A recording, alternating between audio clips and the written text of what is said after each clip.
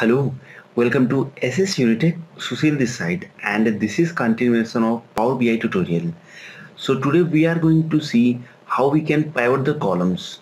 So in the last videos we have seen with the query editor and how we can edit the rows and how we can edit the columns. After that we have seen how we can replace the values. So today we will see how we can pivot the columns. So this feature is available inside the Power BI desktop in query editor. So here what is our requirement?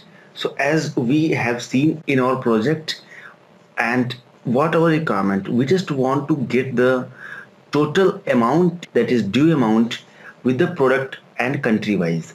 So here we can see we are having this product and here we are having countries, and this is the total due amount.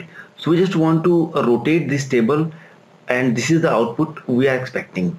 So go to on Power BI desktop and we'll see how we can do this. This is the query editor, and as of now we have a lot of columns, but we are required to have only 3 columns. So just remove other columns. So for that we can use the choose column. So we can select this choose column, and this time we just want to have only product name and total due.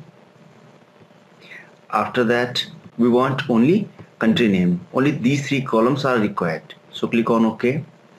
So now it looks good. After that we just want to product name in the first and country name in the second, and total due is the last one. So this is the input table, and we just want to rotate, as I told you, we just want to rotate this country name into the columns, and this amount will be the aggregate values for those countries. So how we can do this? So just select that one and go to on transform ribbon, and here we can see we are having the pivot column. So this option is available over here.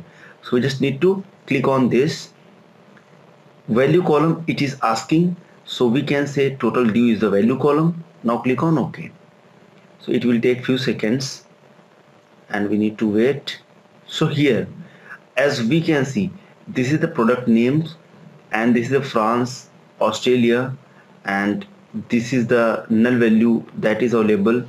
After that we are having United Kingdom, then we are also having Germany, and we are having United States and Canada.